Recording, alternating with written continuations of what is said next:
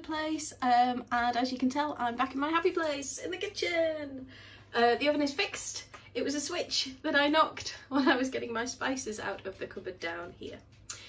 So that's a little embarrassing, but I'm back and doing some baking, which I'm absolutely thrilled about. Happy Easter. By the time you see this, editing will probably take a couple of days because I'm still getting the hang of it, but I hope you had a really lovely time. I hope that you got some nice chocolate eggs, and I hope that most importantly you had a chance to connect with your family and friends, because I think we all know that that's the most important thing. So on Instagram, if you are following the third place, the has a 3, you will have seen that I made a poll to see what we were going to bake. So I knew I wanted to make something with chocolate.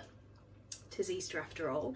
And in the past, the 2 things that I bake the most often are brookies, which are like a soft squidgy brownie cookie, a recipe that was given to me by a really good friend called Sarah, or my chocolate brownies, which I've made for various birthdays, celebrations, and just as a bit of a treat. A recipe that I learnt during a year working in my friend's deli, so hi Lou. And yeah, it was quite a convincing win for the brownies. I think out of the 70 odd votes that I had, 95% of them were for brownies, so that's what we're going to have a go at making. Okay, so a couple of basics to get you started. This recipe is going to take around an hour to bake, and then what you want to do is leave it overnight ideally, still in the tin, and then it continues to bake. By doing that, you ensure that the brownies are really lovely and moist. You don't want a dry brownie, nobody likes dry brownies. Other things to know, I always make sure that if I'm baking, my ingredients are all the same temperature, so everything's room temperature, eggs and butter. It just really helps the process, and especially if you're making sponges, it always seems to make a massive difference. It's a bit of a given, but make sure your oven's preheated. For this recipe, I've got a fan oven, so it's preheated at 180 degrees, but if you've got a regular oven, or I'll need to check the gas mark conversion, but another electric oven without a fan would be about 200 degrees. I don't know if you can tell, I probably seem a little bit perkier today. I actually haven't eaten chocolate or cake or biscuits, apart from the tea loaf that I made a couple of weeks ago, or anything pretty much sugary for the last 40 days and 40 nights, which is technically 46 days and 46 nights. And I had half a flake this morning, and yeah, having a bit of a sugar rush.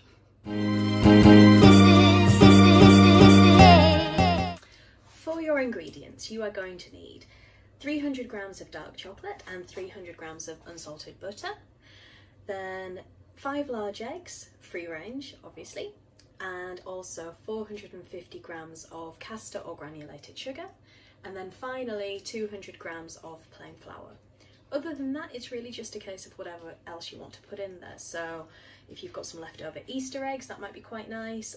In my case, I'm going to be using the zest and some segments of an orange, and also a dark chocolate orange as well.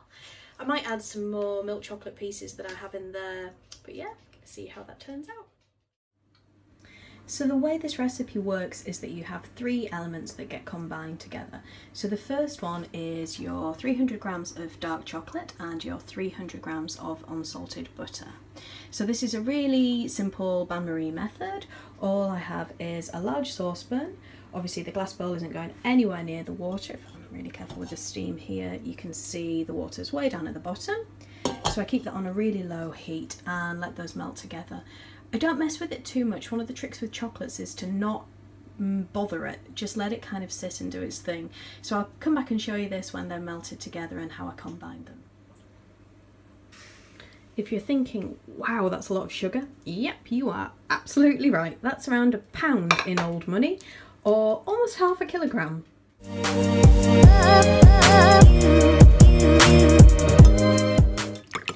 This recipe really requires a lot of whisking. So if you feel bad about kind of the exercise portion of it, just think about all that sugar we just put in there. It's time to start the mixing. The consistency that we're looking for with the egg and sugar mixture is that it should run smoothly from the back of a wooden spoon, so that's pretty good. I've weighed out the plain flour. I'm going to add in around half a teaspoon to a teaspoon of salt. Now the flour is weighed out, we have a little bit of time. The butter and the chocolate are still melting. It's going to take probably another 5 or 10 minutes to do that. So I'm going to start zesting my orange, and one of the things I'm going to do is use the segments of the orange as well. You don't have to bother with this, but just with it being Easter, I want to make it a little bit extra special. The butter and the chocolate are starting to melt together really nicely now, so again that lovely silky consistency. I'm going to leave that again for another few minutes. Don't need to do much there. Just a note, if you're ever melting chocolate, you can do it in a microwave. I just prefer to do it on the hob where I have a little bit more control. I can keep an eye on it. Also, for this recipe, we're going to be adding the egg and sugar mixture into this bowl as well, so having a really big bowl to start with is a good idea. That's actually really hard work because my hands are too small to hold the orange. Maybe I was a little bit overeager with the size of my citrus fruit. Back to it.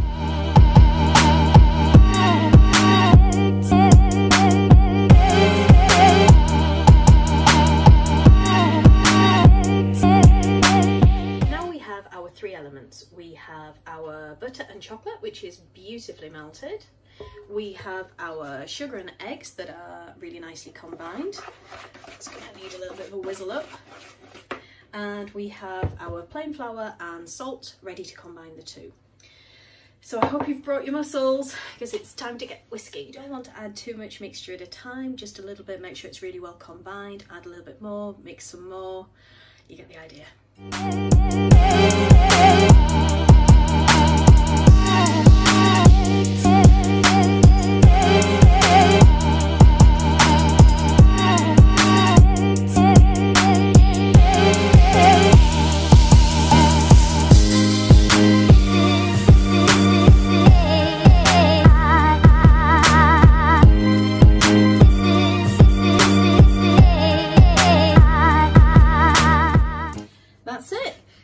Our chocolate brownie mixture, and we could just bake it like that. It would be perfectly lovely. Maybe add in some nuts or some crushed biscuits.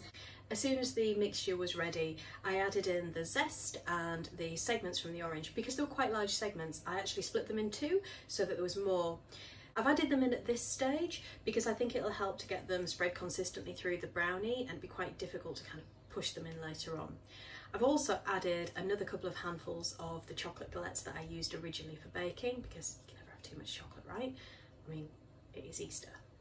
Confession, my least favourite part of baking is lining the tin. I don't know why, it just really bugs me. So what I've got is this new foil lined baking parchment. It's quite heavy duty, which I think is going to work quite well. I've greased the bottom of the tin using butter, and I've just laid it in there so you can see it fits quite nicely. This can be quite a tricky recipe to get out of the tin. I've often had to kind of like tip it over onto a chopping board.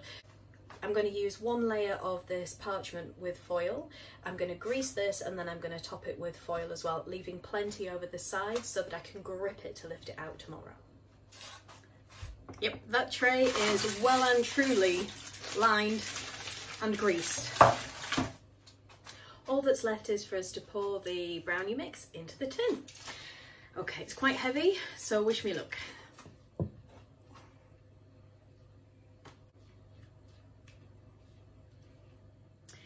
If you weren't adding in the chocolate orange pieces, this would be a really good time to put in either pieces of crunchy bar or twirl or basically whatever you've got in the house. I'm going to be adding dark chocolate orange. So all I'm going to do is just dunk these in, and I'll use my little silicone spatula to push them in further so that they're not sticking out from the surface of the brownie mix. I'm going to keep the middle because that's the best part. So they're all in now, and I also have a bag of the chocolate orange pieces and the milk chocolate. So they're going in as well. Yeah, we don't like to scrimp on chocolate. These are a pretty special Easter bake, so.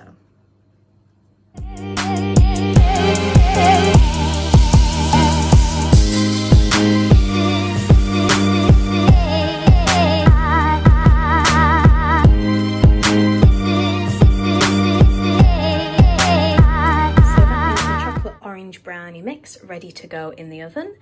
So it's going in at 180 degrees and I'm going to put it in for 20 minutes. I'm going to check it, turn it around and put it in for another 5 and then keep checking it every 5 minutes from then onwards. Our brownie has had 20 minutes in the oven and you can see it's starting to form a nice firm top, and it's also started to crack a little bit at the sides. That's perfectly fine. I've just turned it round and I'm going to pop it back in now for a further 5 minutes. Check it again after 25 minutes. As you can see, it's starting to come away at the edges, which is a good sign, but when I give it a bit of a shake, you can see that it's still quite liquid in the middle. So we do want it to have a little bit of mobility. It still needs to be a little bit wobbly, but at the moment it's just a little bit too much. So I'm going to give it another 3 minutes or so. Our brownie has now had 28 minutes in the oven, 20 minutes in the first direction, then turn it around and a further 8. And if you can tell just now, when I take it out, it's difficult to see, but it still has quite a bit of flexibility. But the most important thing is it's coming away at the sides, and obviously we've got this lovely nice crust. So that should be just about it. So that's it for our chocolate brownie for today. I'm really happy with how it's looking. I'll get it sliced up tomorrow. Just gonna leave it for now and try not to nibble away at the edges. But thank you so much for joining, and I hope that you're going to give this a try as well. And if you do, please send me photos. It's always really nice to see what you've been up to, what you've tried that I've suggested. It means a great deal to me to get kind of your likes and comments, so please do give me a thumbs up. And if you like what I've been posting so far, subscribe to my channel. I've got some really cool things coming up in the future. So the brownie has been sitting in the tin overnight, and I mean it's lovely and cool now. I've just given my hands a really good wash. It's time to get it sliced and delivered to all the neighbours. Getting it out of the tin can actually be a little bit of a tricky process. So if you remember, I double lined it with the idea that I could hopefully, with a bit of luck, take hold of both sides and yeah, just lift it quite easily. Right, here we go, moment of truth. Straight into the middle. I'm sure there's a scientific way of marking this out and slicing, but frankly, I just want you to see, yeah, there we go. You can see the orange segments and the chocolate orange pieces we put in there.